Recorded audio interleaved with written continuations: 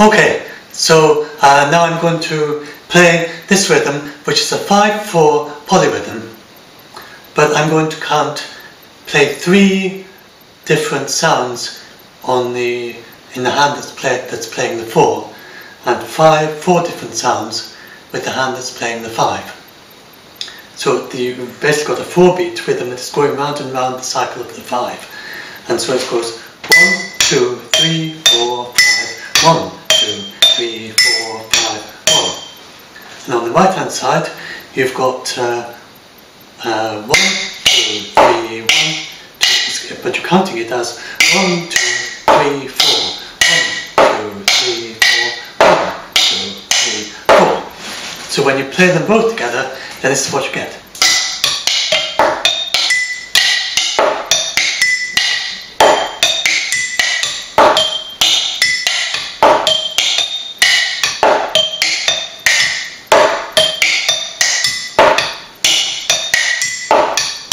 They come together like that.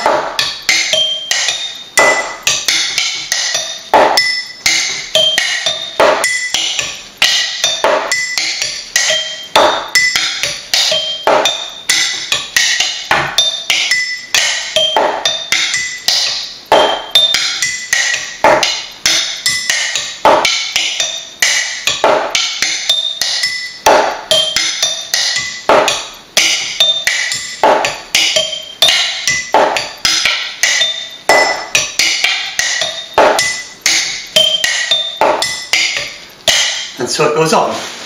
And the way you can practice it is you just play a 5/4 polyrhythm normally, and then you can go, while keeping one steady beat with this hand, go round with that one. Play one steady beat with this hand and go round with that one, and just going on these 4 things around as you go. And then finally you can bring, you then find you can do both at once. And I think it's great for helping to even out your polyrhythms. You can also swap it around the other way, so that instead of doing 4 and 3, then do 3 on this side and 4 on that side. The 3, 4 and the 4, 5. Anyway, I can maybe demonstrate those other things in another video, because I want to keep this short.